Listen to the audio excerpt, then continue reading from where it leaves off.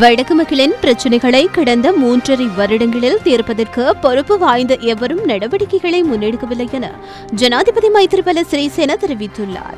ஹம்பாந்தோட்டை திசமஹாராமவில் இன்றைய தினம் இடம்பெற்ற 2018ஆம் ஆண்டுக்கான தேசிய நல் விதைப்பு நிகழ்வில் கலந்து கொண்டு கருத்து வெளியிட்ட போதே அவர் இதனை தெரிவித்துள்ளார்.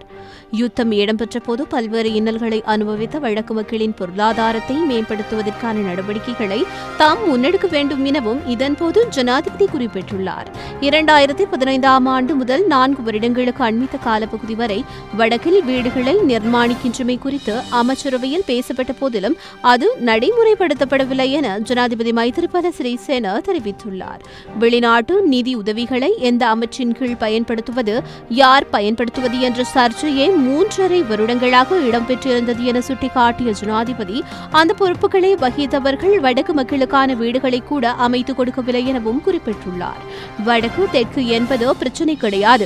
நாட்டு மக்களின் பிரச்சினைகளை அடையாளம் கண்டு அவற்றை எவ்வாறு தீர்ப்பது என்பது தொடர்பில் கலந்துரையாட வேண்டும் எனவும் ஜனாதிபதி மைத்ரிபால சிறிசேன தெரிவித்துள்ளார்.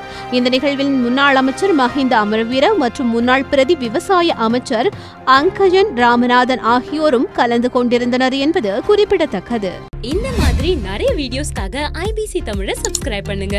நாங்க போடுற ஒவ்வொரு வீடியோவையும் நீங்க மிஸ் பண்ணாம பார்க்கணுமா?